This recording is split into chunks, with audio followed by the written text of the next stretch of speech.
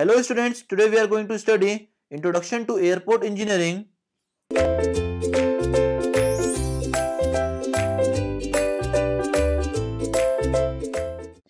Now, what do you mean by airport? It is an area which is to be regularly used for landing and takeoff of aircraft. It is provided with facilities for shelter and repair of aircraft in addition to the other normal facilities for passengers and cargo. Now, classification of airport according FAA, that is Federal Aviation Agency.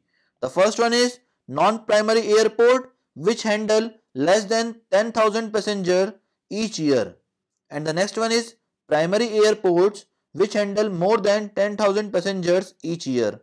Now the next classification is according ICAO, that is International Civil Aviation Organization. Now the first one is based on runway length of airport. This classification has been done using code letters A to E, in which A-type airport has the longest runway length and E-type airport has shortest runway length. Now the next one is classification based on ESWL and tire pressure of aircraft. This classification is done by numerical number 1 to 7, in which perpendicular represents maximum equivalent single wheel load and maximum type pressure, and 7 represents minimum both. Now basic features of aircraft and its characteristic. The first one is field length. An aircraft type is required to demonstrate the field length required for following cases. The first one is to complete a takeoff to 10.5 meter altitude with all engines operating. Second one is to complete a takeoff to 10.5 meter altitude with an engine failure at a critical point. The next one is to stop after aborting a takeoff with an engine failure at a critical point. And the last one is to stop after landing from a height of 15 meter. Now the next one is aircraft component, in which the first one will be the engine. Now the first one is piston engine, suitable to operate at low altitudes and moderate speeds. Next one is turbojet. Efficiency is higher at higher altitude owing to the drop in the atmospheric density and greater temperature difference through the turbine. Now the next one is turboprop. Performs well at low altitude as well as high altitude. Now the next one is ramjet. No moving parts, must be operate at high speed. Now the next one is rocket engine. No limit on altitude since oxygen in the atmosphere is not relied upon for combustion. Engine carries its own supply to oxygen. Now the next one is wings. The purpose of an aircraft wing is to support the machine in the air when the engine has given it the necessary forward speed, which is shown here.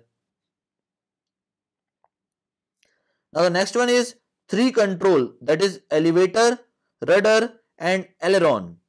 Elevator is generally used for control the pitching, rudder is used for turning or yawing movement, and aileron is used to control or rolling movement. Another one is fuselage. Main body part of aircraft, provides for power plant, fuel, cockpit, passengers, cargo, etc. Now the next one is type of propulsion. Propeller usually has two or more blades which are driven round in circular path. The blades reflect air backwards with acceleration and thus impart forward thrust to the aeroplane. This is called propulsion. Size of aircraft, speed characteristic, weight covering capacity, etc. depends upon the type of propulsion generate.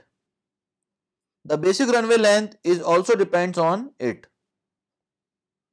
Now the next one is size of aircraft. Wingspan, length, height, distance between wheelbase, tail width, etc. are major factors which are considering during the design of taxiway. Size of hangar and apron, width of hangar is depends upon height, which is known as empennage height, and wingspan. Now the next topic is the minimum turning radius. For deciding the radius of taxiway, position of aircraft at loading apron and hangar, it is essential to study about turning radius of aircraft. To determine the minimum turning radius, draw a line through the axis of nose gear which is at maximum angle of rotation like this.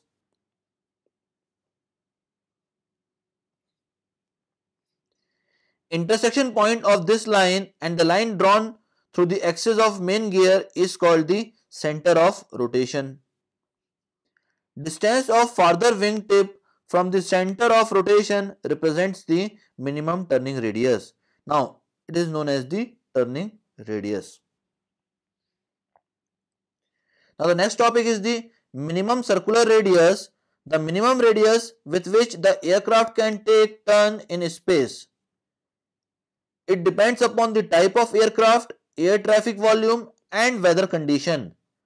During planning, desirable spacing between adjacent airports should provide. In case this spacing not provided, then operation timing should be managed to avoid collision. This affects the capacity of each airport. Now the next one is speed, that is the cruising speed or ground speed. Aircraft speed with respect to ground when aircraft is in air at its maximum speed. And the next one is air speed, that is the aircraft speed relative to the wind. Now the next is the weight of aircraft. Weight of the aircraft directly influence the length of runway, thickness of runway, taxiway, apron and hangar. Now the weight component. Empty operating weight will be equals to constant weight of aircraft. Zero fuel weight will be equals to empty operating weight plus maximum payload. Maximum takeoff weight will be equals to empty operating weight plus flexible combination of payload and fuel. Maximum landing weight should be less than maximum takeoff weight because fuel is burned during flight. Maximum ramp weight should be greater than maximum takeoff weight, extra fuel required for taxiing, etc. Now the next one is jet blast. Aircraft eject hot exhaust gases with high speed. The bituminous pavement is affected by jet blast. Therefore, it is desirable to provide the cement concrete pavement at least at the touchdown portion. It also affects the position, size and location of gate. Now the last one is noise. It is major concern for discussion on layout, capacity of airport as well as surrounding area. Aircraft noise level is increased with maximum gross weight of aircraft.